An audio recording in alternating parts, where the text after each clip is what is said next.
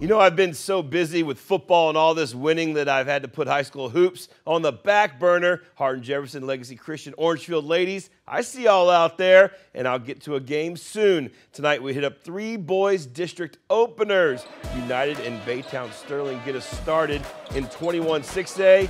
This is going to be Terrence Arsenault driving the baseline for the nice, easy layup. Nice next trip down the court. Arsenault's going to light up the net with a 3-ball in the corner. He finished with 13 for the Timberwolves. And then there's this guy. Kasen Harrison gets the long dime from Justin Pleasant and throws it down like a boss. Literally 15 seconds later on the breakaway again. It's the alley-oop from Oliver to Harrison.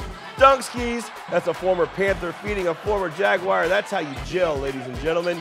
United picks up its first district win over the Rangers. Harrison finishes with 19.7 rebounds, 7 assists, excuse me.